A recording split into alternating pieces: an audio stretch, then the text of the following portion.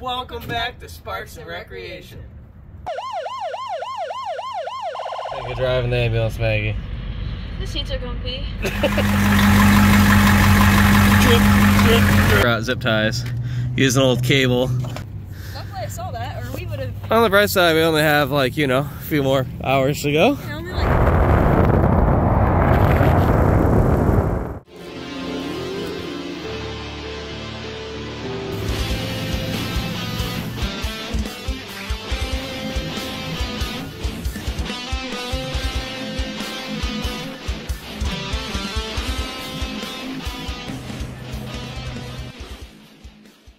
Hey guys, we are outside of Poughkeepsie, New York, about 3.5 hours from home. We just picked up this 1990 E350 cutaway ambulance, which has been partially decommissioned, but not fully. So let's see if, one, it'll make a drive home without us really knowing anything about it, as I bought it sight unseen, and two, make it or break it. see if we can make it or break it on the way home. And let's check it out, go over some fluids, and see some of the features it has, and it's actually pretty awesome. Alright, so I guess first off, it's just a base E350 with a non-turbo 7.3 diesel. It looks like somebody had started to do a restoration on this. New tires in the rear. These shackle mounts have all been replaced. Has a new exhaust system on it. Has new batteries, new hubcaps, all this new stuff, but then there's a lot of stuff that's just kind of been left neglected, which is like the rockers, obviously, on all these old Fords. So we got for a motor here. So we just paid the guy for this and are about to take it on a almost 5-hour road trip home. Looks like he did have it running, so I don't want to check coolant, but that is nice and full. Has good pressure just sitting here. Check the oil.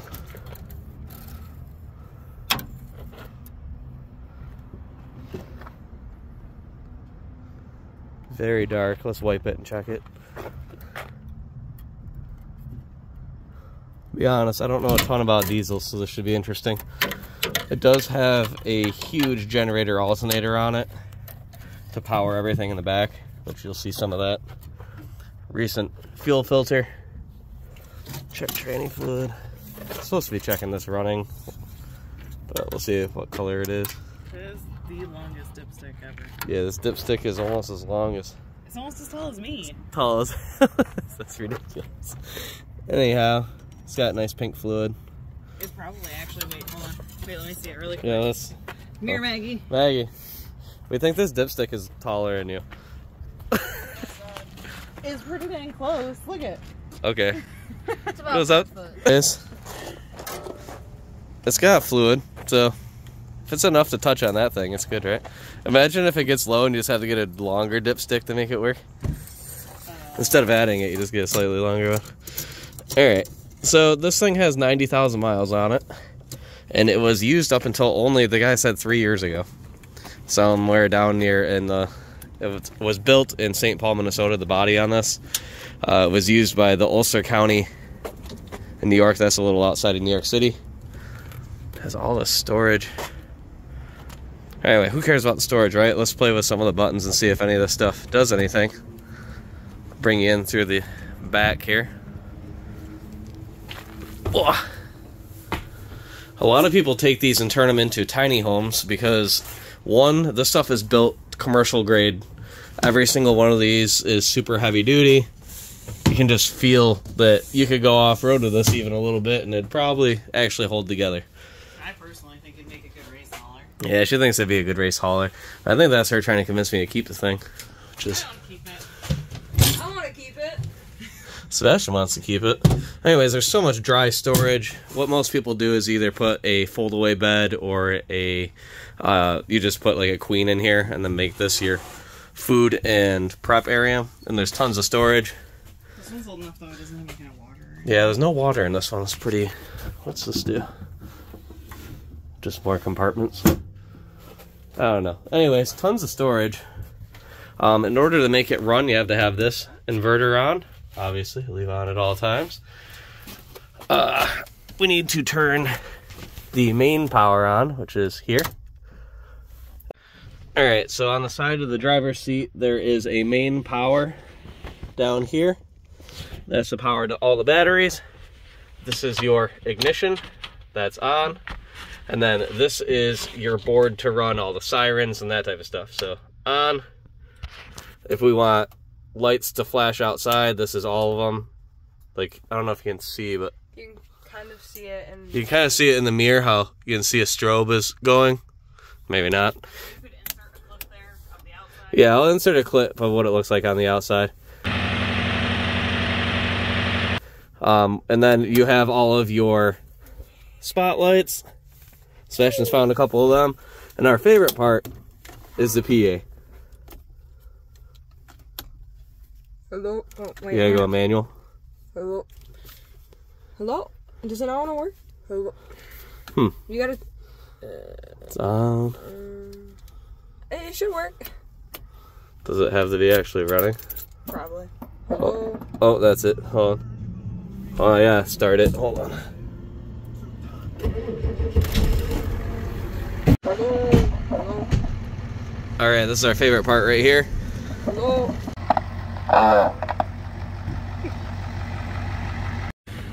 Alright, so this is our favorite part. Hello? Say hi, Mom. Hi, Mom. Hi, Mom. Mom's outside getting footage. Alright, and then you have your different sounds for alarms.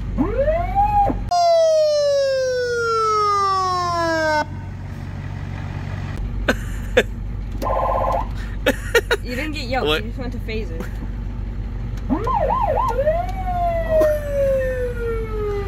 It's so loud.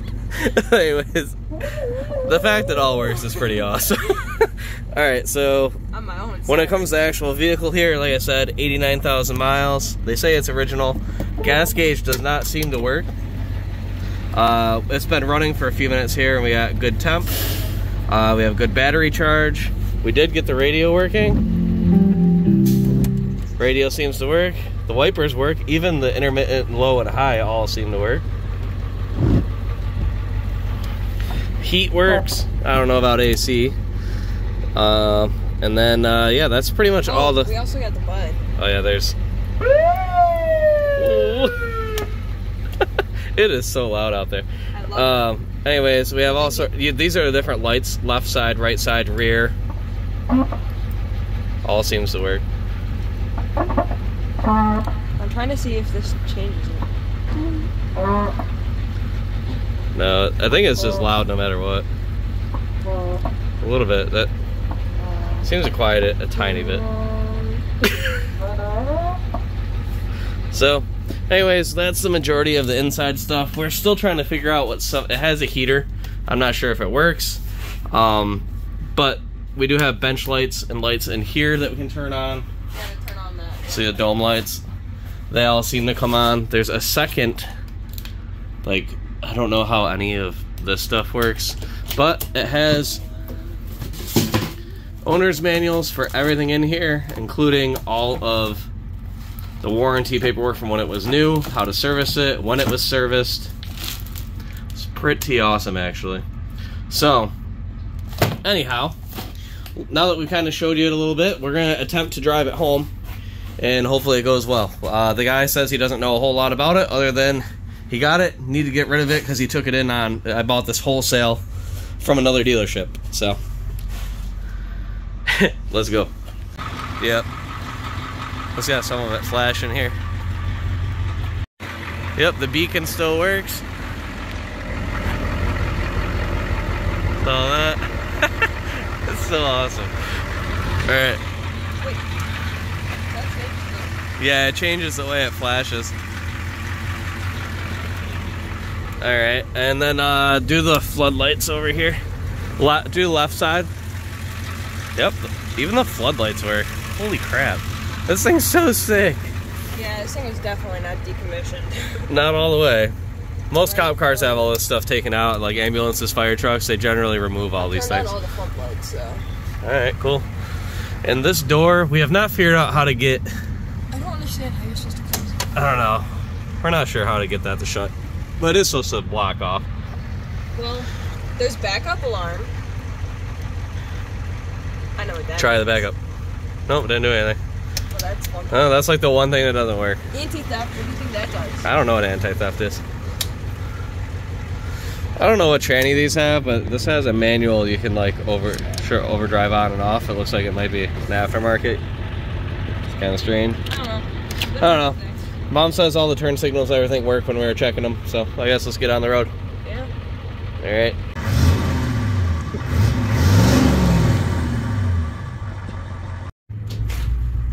All right, this is our first attempt at driving the thing. Here we go. Transmission doesn't seem to slip or anything, so that's good. Okay. To the highway. To the highway.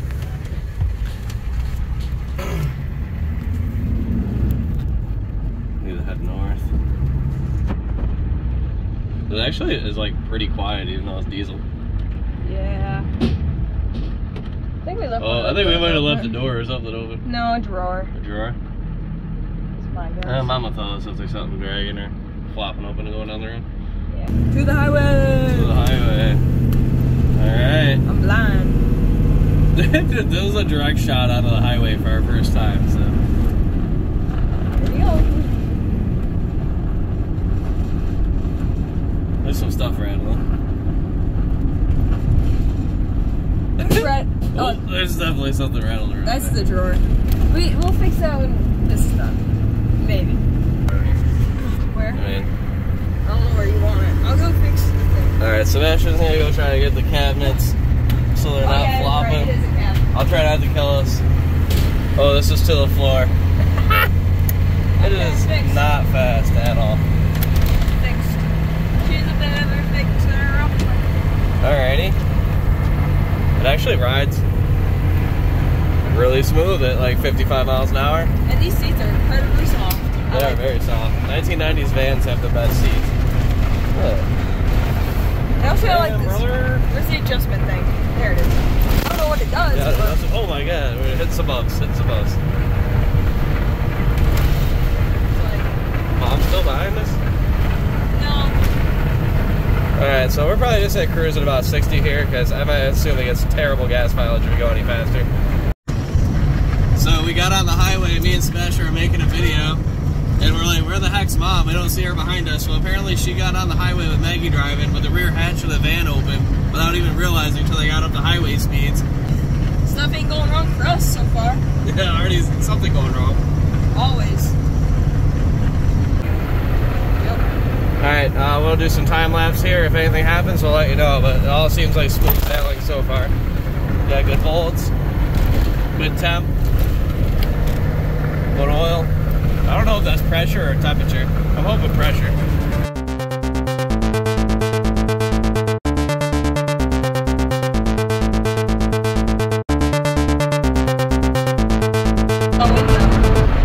Crank windows up in this thing. It works.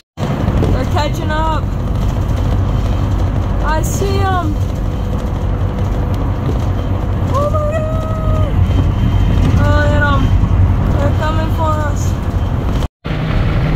I already know that a lot of people are going to ask how much it would cost to buy this thing, and the answer is if you give me $5 for every button, you can have it. But unfortunately for you, there's like a bazillion buttons in this thing. Yep.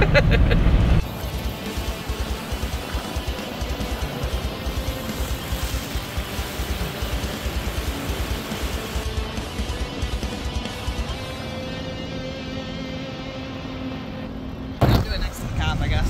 Go your normal speed. Cop might not be fantastic.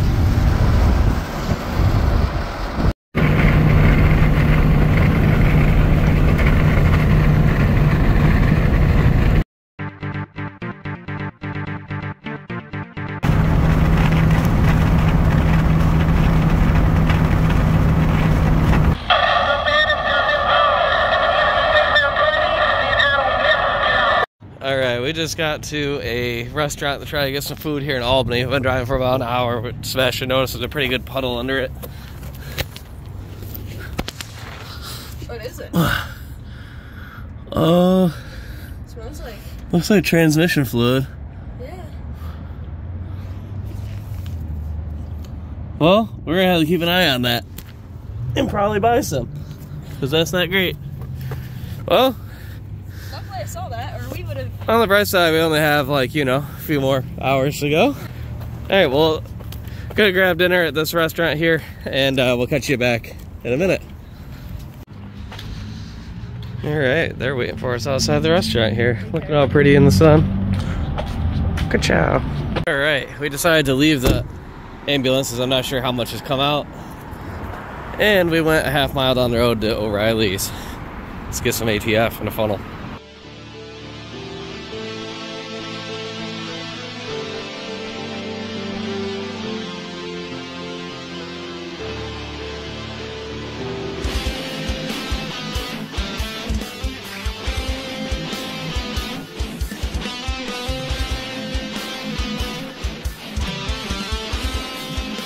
Alright, so one thing that I forgot to show you guys is I came all this way with our tools but forgot zip ties. Used an old cable, tied it together, opened the door, and there's a bunch of zip ties on the ground. That wasn't an old cable. Alright, so after a trip to get some ATF, we're going to start it up, put it in neutral, check the fluid, top off, and then get back on the road. Let's see what we got here.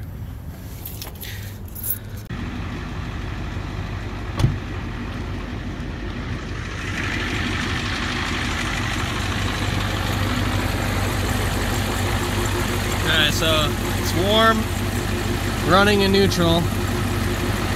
Check to see what we got here. Hopefully it's reading still.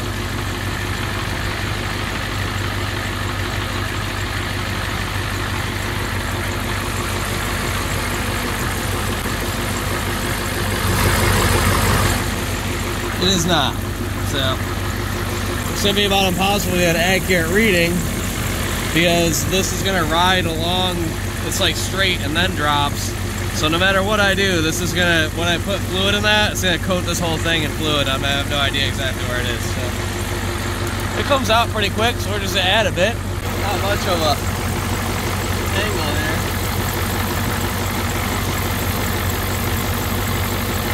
You want some help? I'll get it.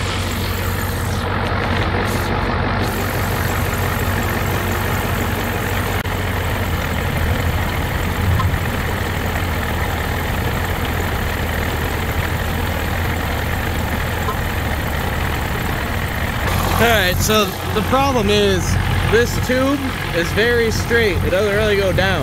So all the fluid's just sitting in this tube. So when you run your dipstick in it, unless you let this thing sit for like a while, you're not going to get an accurate reading.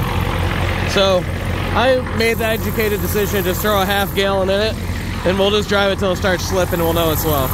Not great for it, but that's probably our best option. We have plenty of storage space inside the ambulance, so let's toss it in there and see if it's just dripping right back out.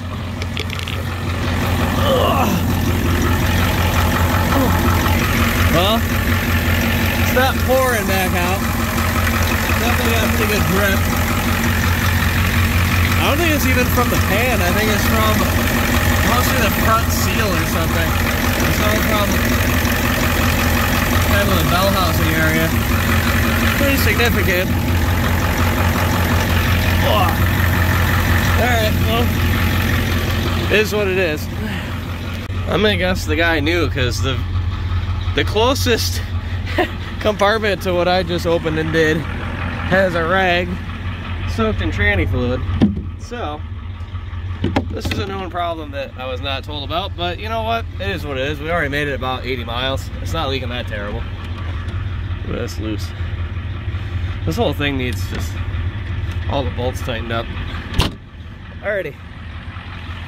Upward and onward, Vixen. I'm gonna drive down the highway for a little bit, and then we're gonna find a rest area, and then you can drive it for a little bit, and it'll blow up on you instead, okay? No? Yes. Alright. Leaving Albany, obviously we have to let everybody know we're on our way. Alright. She called me a loser. Alright, it's not slipping or anything. Alright, leaving this little plaza, leaving the O'Reilly's, heading back onto the highway to work our way home. Let's be honest, is it even a Ford if it doesn't leak fluid? 3/4 of a mile. Alright, there's a cop getting on the highway with us. We are not slipping, we're up to 55, so I think we're good. We gotta get on the 90 here in a second.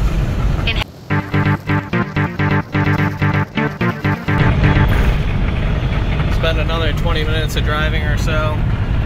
We're out of Albany area. Gonna be coming up on Herkimer and stuff, not too far off. Things are going all right. I'm gonna do a little time lapse here.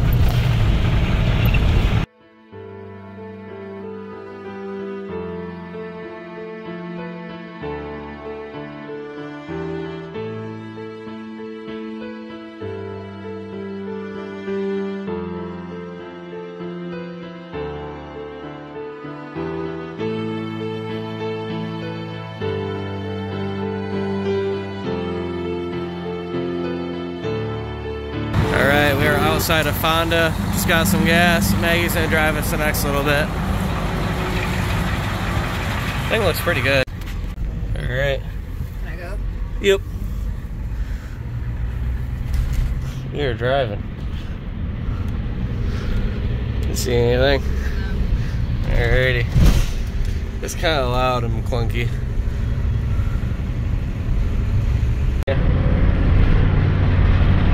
Alright. See Mom out the back.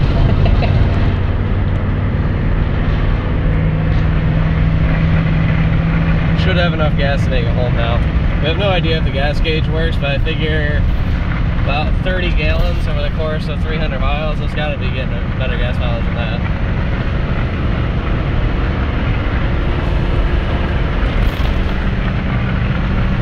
They go on like 60? 60? Yeah, it likes between 60 and 65.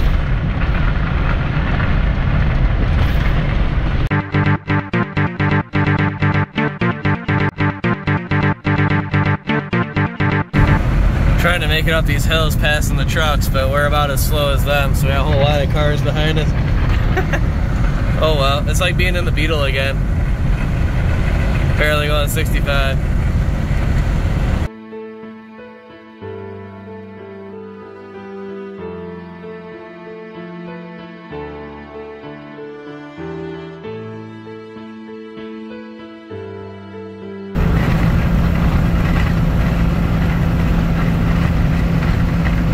Well, Maggie's driving. I'm gonna see what it's like back here.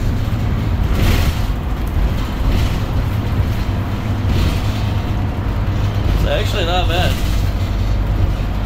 It's fairly quiet.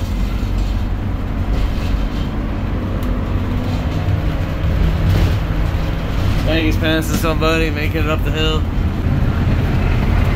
Oh boy. Oh my god. Of course we decided to go uphill. Going uphill. She's giving it the beans now. Rolling coal, baby. I think of driving the ambulance, Maggie. The seats are comfy. It's kind of bouncy though. Yeah, I don't know how to. Yeah, the door handle's like in there. Alright. Alright, Maggie's switching out. We've been another like half hour. Yeah. Drip, drip, drip. It's not terrible. We lost like a half gallon the whole time. Alright, you ready? Blooper. What is that? Hopefully this is the final stretch of like about an hour of driving. We're just outside Utica. Cranking along 65, 70 miles an hour. Everything still seems good other than the fact we have a pretty good drip off the transmission. Sebastian's back with us. What's up? Hola! Alright. Knock out this last hour or so, get home. The sun is starting to set. We started this morning, so it's been a very long, it's taken closer to 8 hours. We stopped at the last rest area before we get home, which leaves about a half hour, 45 minutes or so. Everything seems good. Got a thumbnail picture now, the sun's starting to go down, and you can kind of see some of the lights. And merge back on the highway and finish out this trip. Woo!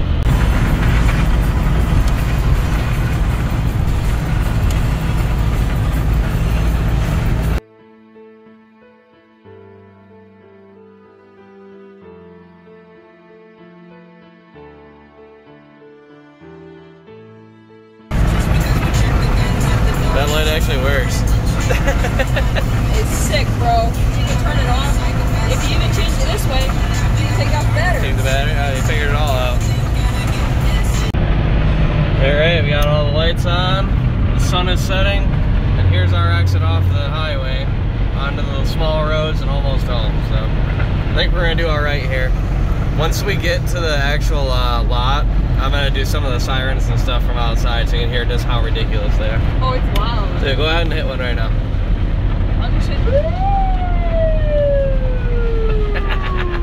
Guys, that was a long ass day. We made it back home. Got to watch the sun go down as we're driving, pulling in. Dark, I'm gonna show you guys some of the lights and siren features now that nobody can call the cops on me because I own this property, so if it's loud, tough nuggets.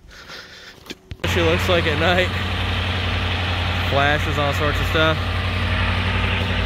This is what some of the sirens sound like.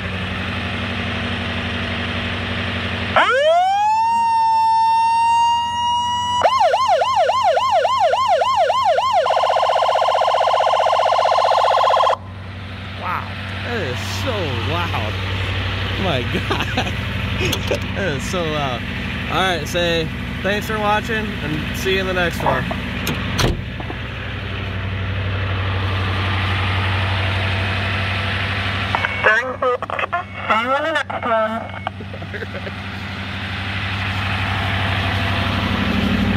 Alright guys, if you enjoyed that, check out some of our other videos. This one was actually pretty quick and easy. See if I can do anything about that transmission leak, but I'm probably just going to list this thing up for sale so that somebody can turn it into a tiny home. Obviously, it runs real good. You can take it on a 5-hour trip without much issue. Alright guys, comment, like, subscribe, and we'll see ya.